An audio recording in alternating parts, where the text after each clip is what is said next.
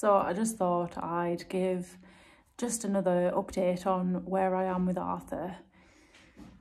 I'm just feeling a little bit deflated, if I'm honest.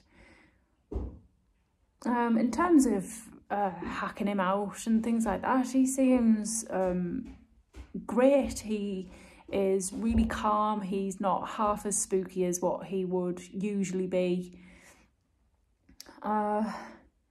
So in that respect, he's great.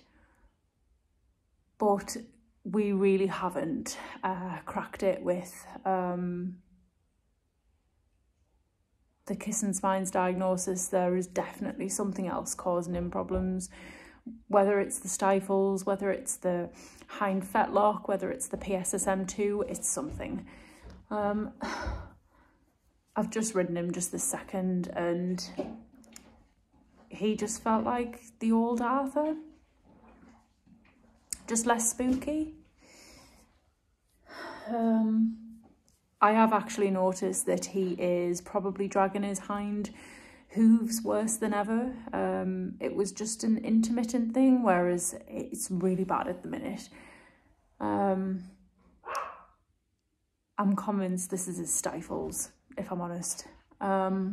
So anyway, I did have him booked in for the kiss and spine surgery, but I had a long talk with my husband last night.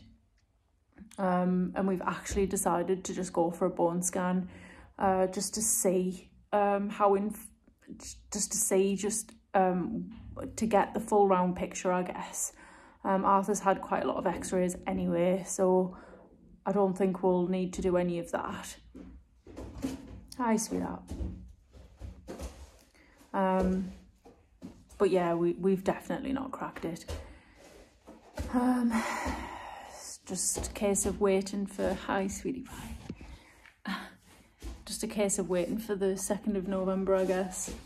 And then see what it is. But I'm just gonna carry on hacking them out as I have been doing, because it's important that they're in work,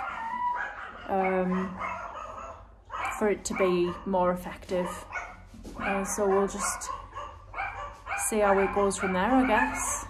I've not actually been doing a significant amount with him. I've just been doing a bit of hacking here and there, really, and just I'll lunge him in the arena. I've barely really ridden him in the arena, if I'm honest.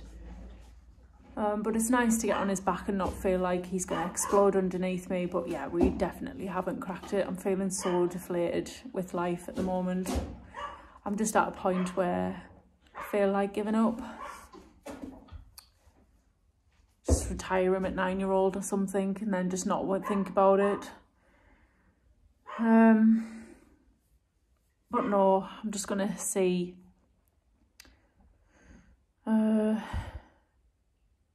Yeah, I'm just gonna see what happens with the bone scan and go from there.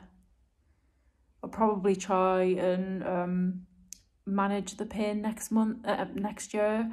So it'll be all about pain management and see how he responds to that. And if he responds positively, then I'll probably opt for the kiss and spine surgery, so the bone shave surgery, and then just manage the joints that I need to manage, if I need to. But that's the plan anyway. So yeah, just feeling very, very deflated. But in terms of his spookiness, like I said, his back was obviously causing him a lot of pain. But I'm just trying, it could be the PSSM2 that's like for his lethargy and things like that. I've got no idea. This is just totally above and beyond my knowledge, but I just feel like I'm relying on myself all the time. But well, I'll get there. I'll get there. Thanks. Bye.